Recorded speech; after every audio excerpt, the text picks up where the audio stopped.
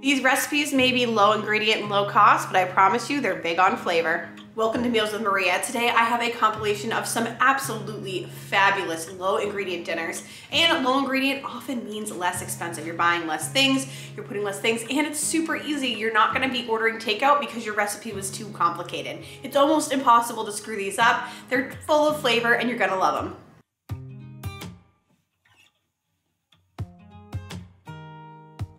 We're gonna make this whole meal in just 30 minutes with absolutely no chopping or sauce making. I love it. So you just wanna start by covering your sheet pan. We're gonna make everything even easier. Grab a big sheet pan and either do tin foil, or I'm just going to crumple up some parchment paper and put that on there so that it stays flat. That is kind of the secret to the parchment paper, so it doesn't fly away on you.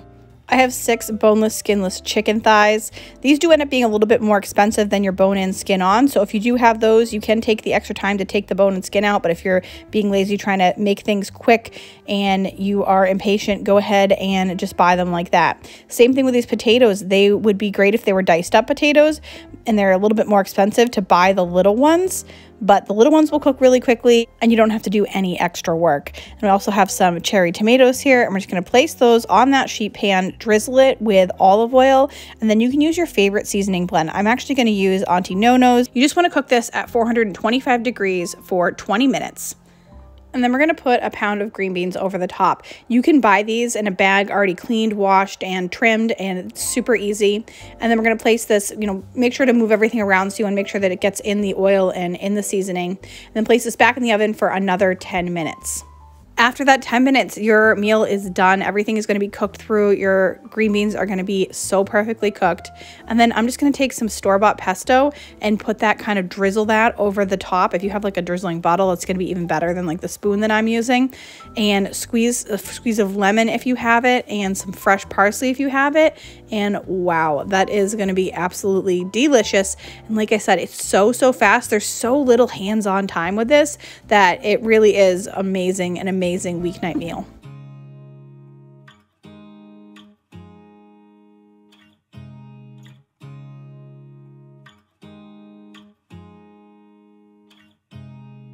You're going to want to use baby red potatoes if you can get your hands on them, but if not, you can just use regular potatoes. You're just going to cut them into smaller pieces.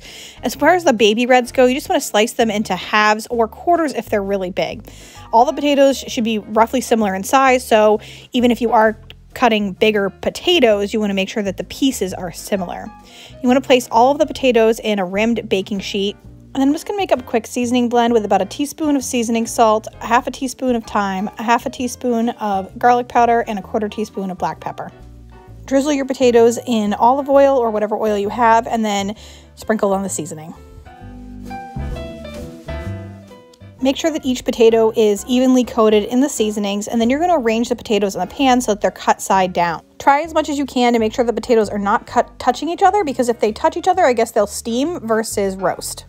Bake these at 400 degrees for about 30 minutes, and then you're going to take the pan out and flip the potatoes over and drizzle them with white wine vinegar. This is so important. This is the key to this recipe. This is what makes it taste so good. It's this one simple ingredient, and I feel like this is kind of like along the lines of putting like a malt vinegar on your French fries, but wowza, so worth it. You want to then bake these for another 15 to 20 minutes until they are just all crispy and roasted. And I'm telling you, you are going to love the flavor of that vinegar on the potatoes. It's not too much, it's not too little. You're actually going to not even really know what made them so good, but it is the vinegar. And this recipe is so fabulous, so amazing, and definitely a great thing to make for a dinner party or just to surprise your family.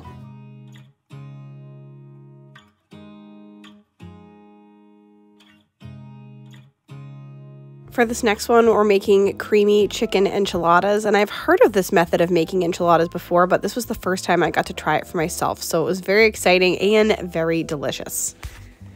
We are going to end up using 2 cans of cream of chicken soup today, but I'm going to just start off by making one mixture and then make another one on the side. So I'm going to use 1 can to start with a half a cup of milk.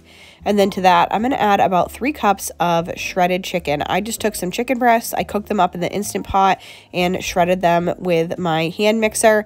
I'll make sure to put the recipe for that down in the description box for you because it is so easy and this chicken turned out so delicious. Then you also want to add a couple of cups of shredded cheddar cheese and mix that well.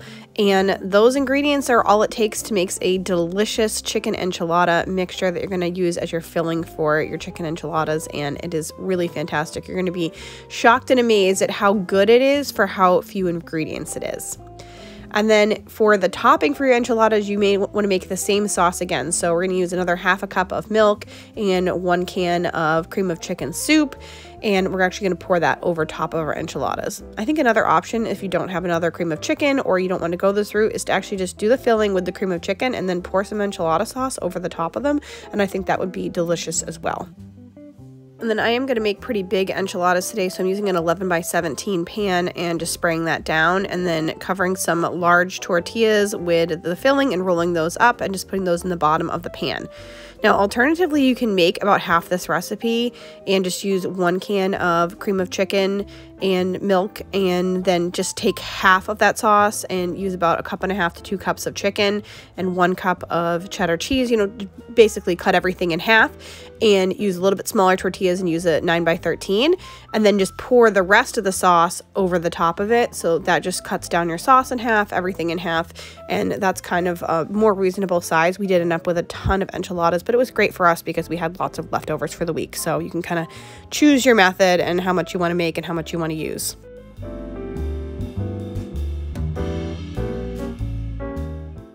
Then you just want to pour the sauce over the enchiladas, make sure that they are nice and covered, and cover that with another 1 cup to 2 cups of shredded cheddar.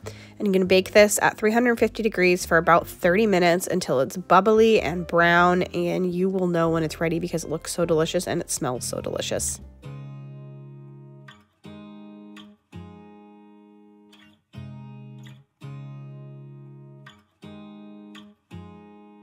This next recipe is for a Hawaiian crockpot chicken. Again, 3 ingredients. We have crushed pineapple, just 1 full can of crushed pineapple all over the top of chicken breasts. And I think that boneless, skinless thighs would be just great here as well. And then we're going to do about half a container of barbecue sauce. Whatever your favorite barbecue sauce is, whatever you have in your cabinet or is on sale will do. And then you want to cook this either on high for a couple of hours or low for 4 hours. I mean, again, this depends on your crock pot, but for me, my experience with cooking chicken is you do not want to overcook it in the crock pot. And my crock pot cooks hot, so even on low, I do not want to cook it more than 4 hours because I think it will come out really, really dry. This ended up being delicious. I loved all the sauce and all the flavor that you get from that pineapple and the barbecue sauce, and it just couldn't get any easier.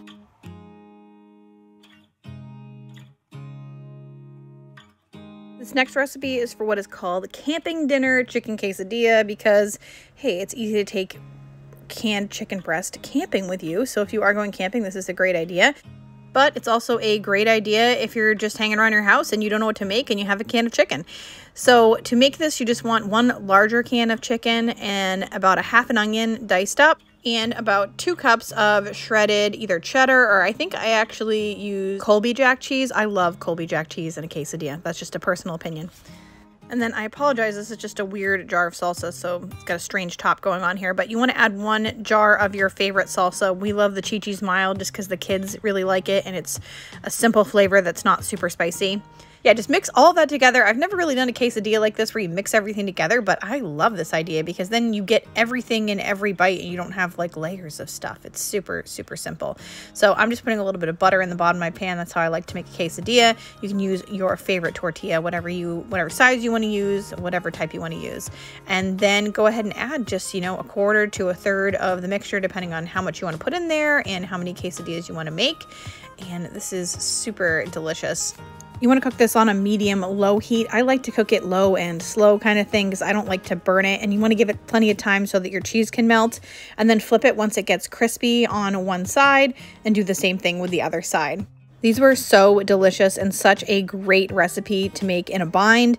You can really elevate what may have been on a different day just a plain cheese quesadilla and turn it into a full-on chicken quesadilla, restaurant quality, delicious meal. Now, if you're absolutely loving these recipes, I did make a free PDF down in the description box for you so that you can get all of them. You can print them out, you can give them to a friend, you can do whatever you want with it. I made it just for you so that you have everything you need all in one place.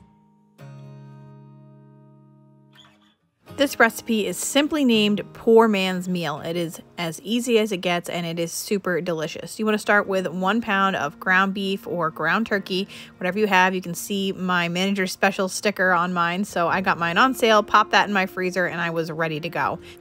Season your beef with salt, and then I'm using a Trader Joe's seasoning blend, but you can use whatever your favorite seasonal salt is. When the meat is cooked through thoroughly, remove it from the heat and set it aside in a separate dish. And then I'm going to use the same pan and add a few tablespoons of oil, whatever oil that you have on hand will do. And we are going to add in, it says 7 cups of frozen hash brown potatoes, but I had maybe like 2 cups of them in my freezer, and we were going to go real poor man style. So I decided we would just use what we had and just cut down on the potatoes, and I think it would be plenty of food for us anyway. So I just used the rest of what I had. You want to cook these until the potatoes are light and crispy, turning them halfway through for about 10 minutes so you can see they're getting that golden brown color on them. Once the potatoes are fully cooked to your liking, you can sprinkle a little more salt and pepper on if you'd like. Add your ground beef back to your skillet, as well as 1 drained can of corn. And that is the basis for this meal. We're going to saute this for a couple of minutes to make sure everything is warmed all the way through.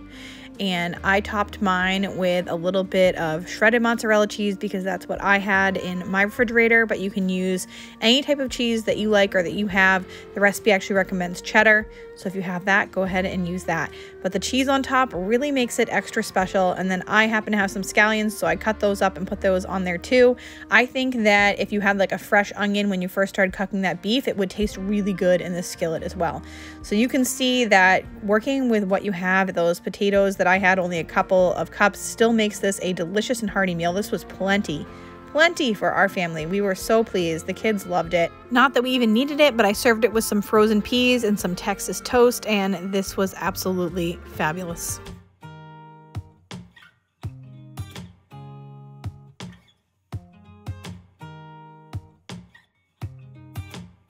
This next dish is a chicken and lemon broccoli Alfredo, and cut up about 3 cups of fresh broccoli florets, or go ahead and use some frozen broccoli. You can either cook that on the stove or microwave it, and then we'll throw it in when the time is right.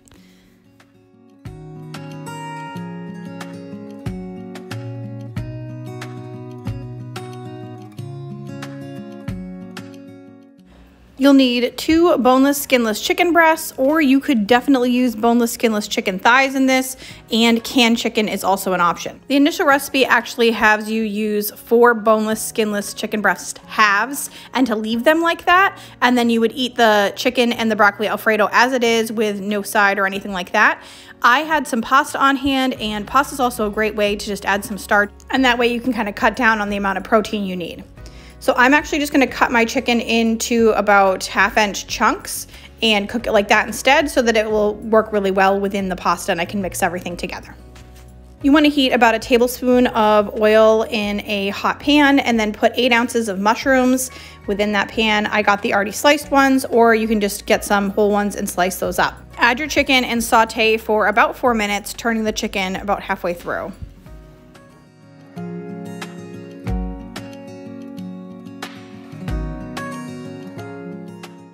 You can use the lemon juice just from the Dollar Tree or from like a big container, or if you have a fresh lemon, go ahead and zest about 2 teaspoons of lemon peel, and then you want to slice your lemon. Like I said, if you don't have a fresh lemon, lemon juice is going to be absolutely fine as well.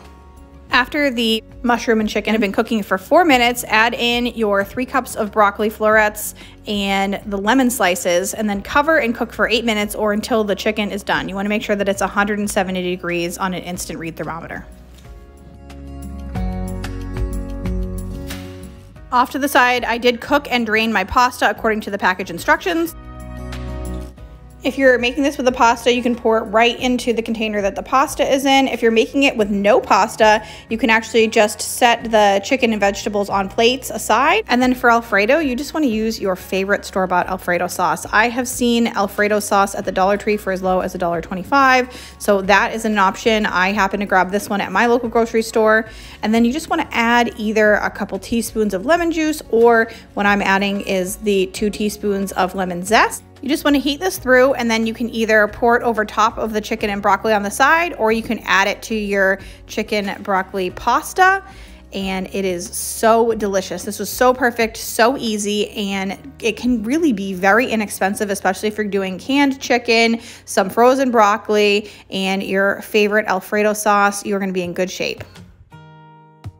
For this next one, we're making ranch Ritz chicken, and we're just going to make our own chicken tenders in this case. So unfortunately, I did not get the whole creation process on camera. For some reason, my camera was not recording, but you want to take as many chicken tenders as you like, or you can slice your chicken breasts into chicken tenders, like into long pieces like that.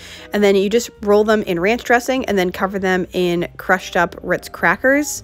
I actually just used like the Aldi brand. You can use whatever ranch you have, and bake them at 375 degrees for about 20 minutes. So the process to create them is super simple. Just crush up those crackers, you get your ranch.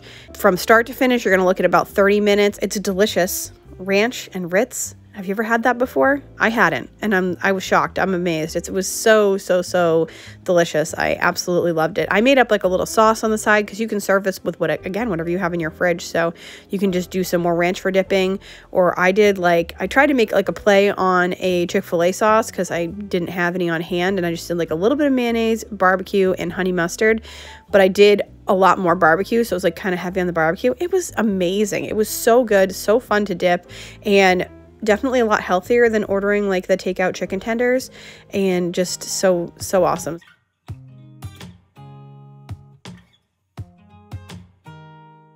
This was inspired by some leftover pesto that I had from my chicken pasta pesto the other day. I only had like a few teaspoons left in the bottom of my jar, and I'm like, what am I gonna do with this chicken and this pesto? And this recipe was perfect.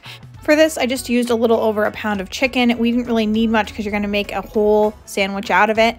And you can usually get that on sale for $1.69, $1.99 a pound. So you want to put a couple teaspoons of pesto over your chicken and then some slices of tomato. I happen to have a couple tomatoes on hand, and I did look up all the prices at Walmart today for these things because these were mostly things that I already had in my closet and my cabinets. So, you know, make it your own, add what you want or what you don't want, or what you have or what you don't have. But tomatoes are really cheap. Roma tomatoes are like 43 cents each. And then I'm adding a sprinkle of mozzarella cheese. You could also do like fresh mozzarella or cheddar if you have it, or Parmesan. All of those things would be good. Really, whatever you have will work in this. You want to bake this at 400 degrees for about 20 minutes. And because these are sliced thinly, they'll be perfectly cooked through. They've got that flavor from the pesto. You can get pesto for so cheap. I have bought it at the Dollar Tree before for $1.25, and it is so delicious. You can see that we serve this with just really leftover stuff we had. I have lettuce from the garden, so I made a little salad. I had some sweet potatoes in my freezer, so I just microwaved those and cooked them up. And then I had leftover pasta salad from a different night.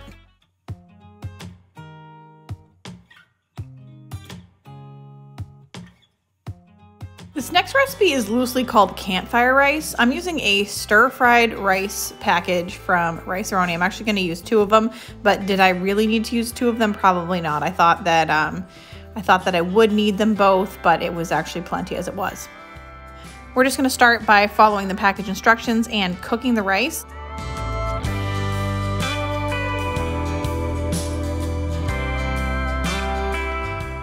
Once the rice is cooked, I'm adding in 2 cans of chicken, and I think this might be why it's called campfire rice, because it's stuff that doesn't need to be refrigerated, right? So you're just starting with cans of rice, and then I'm using some cooked frozen vegetables, but you can use canned mixed vegetables as well. Whatever you have on hand. If you just have like some corn and some peas, that's fine. If you have just some peas, that's fine. You know, whatever you have, go ahead and use that, because this is just a simple add-in, and then it really ends up kind of being like a stir-fried rice or a fried rice from like a Chinese restaurant, and it was really good. We ended up serving it with some of those egg rolls from the Dollar Tree, like the $1.25 vegetable spring rolls that are so good. So overall, this meal was so inexpensive, and I probably only needed to make about half of what I actually did make. So you could easily feed 6 to 8 people with this recipe. There is plenty of rice. You have your protein, you have your veggies, and you serve that with those cheap egg rolls that are amazing. And you have a full-on meal, and everybody's happy.